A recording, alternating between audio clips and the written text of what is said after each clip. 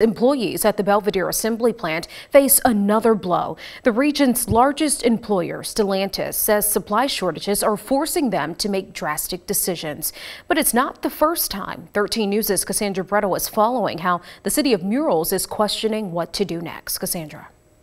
Brittany, according to Stellantis, starting on Monday, the Belvidere plant is shutting down due to the ongoing global supply chain issues and the microchip shortage. It's the same problem the plant has faced for almost a year now, but this time the shutdown comes when the holidays are just around the corner.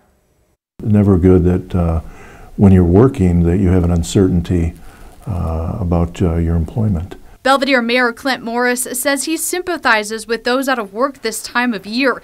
So do former employees. It's a holiday season. It's like try to make the best of it, but you might want to think in the new year, find something else. Former Belvidere Assembly Plant employee Ted Cross knows what it's like to be cut off from work due to the lack of microchips. He left the plant last year after he says Stellantis shuts the plant down more than it keeps the doors open. We'd work a week, it's like 7 days, then we'd be off for 9 days, and then we'd work for maybe 10 days, and then we'd be off.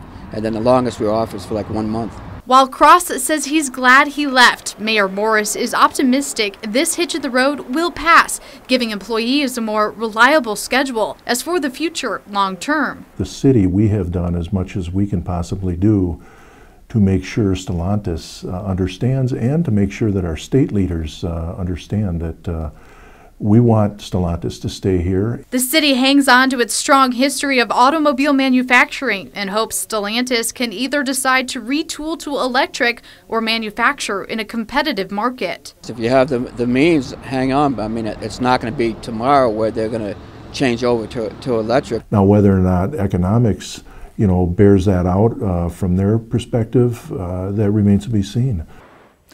Now, this temporary shutdown comes about a month after Stellantis sent a warn notice to employees announcing about 400 workers could be out of a job come in January. Now, we reached out to Stellantis, which says it's working to minimize the impact of the shortage has on its operation. It asked employees for understanding while it balances supply and demand. Brittany.